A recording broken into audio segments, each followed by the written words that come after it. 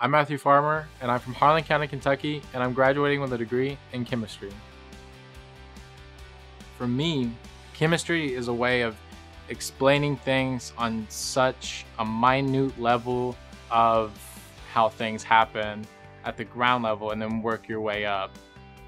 What attracted me to chemistry was my childhood. You know, I played around with things a lot. That was when the time when your parents would tell you to go outside and play all day.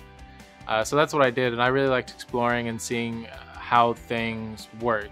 It wasn't enough just to say that something happened. I had to know why it happened, and I had to know the mechanism behind why it happened. My experience with STEM is, if something was easy for me to learn, I didn't want to learn about it. So the STEM field for me was particularly interesting because I don't think any other field would challenge me like a STEM field would. I had been doing physical chemistry, pharmaceutical research for about a year, and I had got the opportunity to switch labs to learn a new subject, and everything that I had been learning in this lab was completely different from what I learned before, so that just sort of adds to my CV and my experiences in the laboratory and what I'm able to do, so that was really amazing.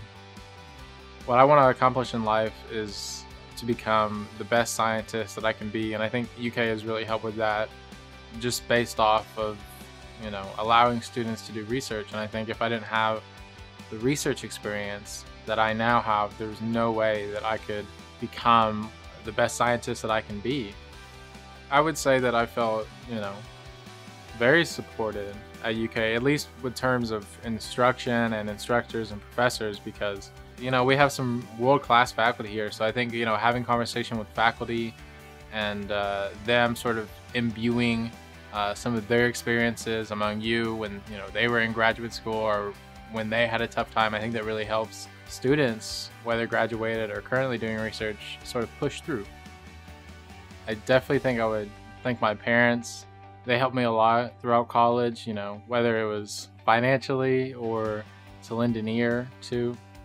Thinking about graduating from UK brings me a certain kind of pride because of where I'm from and how I've changed in the 4 years that I've been here. The culmination of people that I've met and I've talked to, and the whole, you know, the vastness of it all sometimes be quite overwhelming.